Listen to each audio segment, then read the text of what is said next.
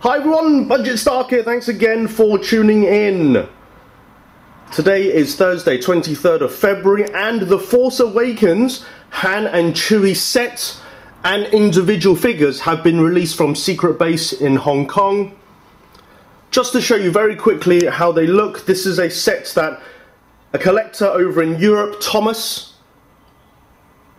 has requested, and I'm sending this out to him, and he's kindly agreed to have it opened up so you can have a look at what he's getting and to show you guys what the figures are. So you get this insert sleeve to begin with.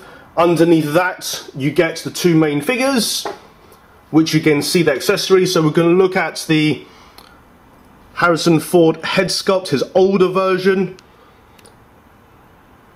Very nicely sculpted and painted. Great job as usual to Hot Toys and their team. Very, very good likeness, I feel. You get a bunch of accessories in terms of hands, gloved hands, weapons, dynamite, no, not dynamite, bombs, I think they're more like. Then moving across to Chewie, or in Hong Kong as he's called, Momo, which is Hairy Harry. When you open this up, you have to understand, because this is fur, not sculpted hair, you must spend time to make it look exactly how you like it to. 100% guaranteed it won't look exactly how you want it to straight out of the box, and collectors said exactly the same thing when the first Chewie was released. This will be probably no different because he does require a little bit of work, but I think he actually looks pretty decent straight out of the box.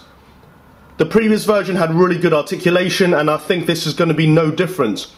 From what I remember, there weren't many problems at all with that original Chewie figure, and it was one of the figures of the year, I believe, in 2015. Not much at all wrong with it, everything good in terms of articulation, no wear and tear issues, and it's the first body of its type that Hot Toys have done, so great work for their team for developing it. Now when you take the top clam tray off, you get some more accessories behind. Chewie's accessories, the stand, Han Solo's blue coat, which looks excellent. I took a couple of photos of that. That was at display at Secret Base. I'm not going to take it out of the sleeve.